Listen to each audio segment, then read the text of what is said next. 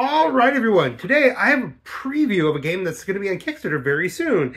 It is Dice Cards.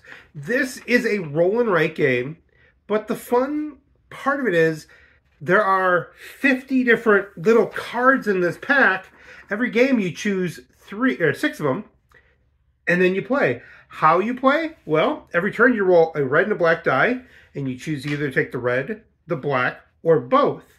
And the weird little games you get here are, like, I have a fishing tournament. Record the total of the dice and add them up at the end. However much you get total weight of fish gives you certain points. There's a weird little version of Tetris, and it's how many rows you cross. Another fun bit, you get a little bit of control. You can, as you go through, you might cover up tickets. Tickets let you increase or decrease dice values, so you get a teeny bit of control.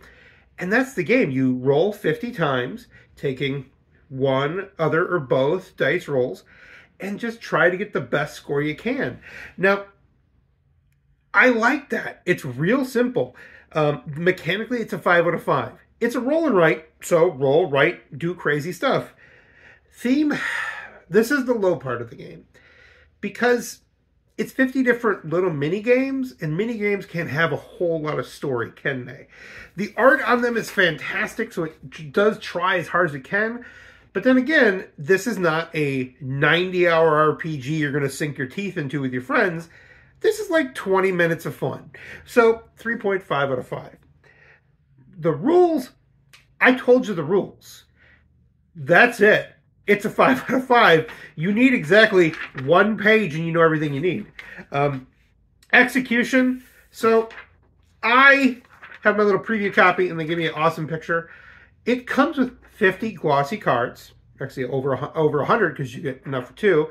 It comes with dry erase markers. Awesome.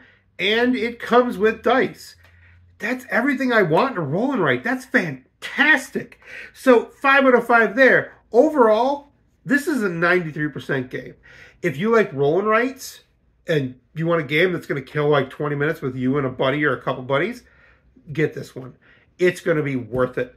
I love it. It feels to me like WarioWare the dice game. So if you want crazy little fun mini games, you're going to play fast in between a bigger game, or maybe just sitting down at a bar because the table space is this big.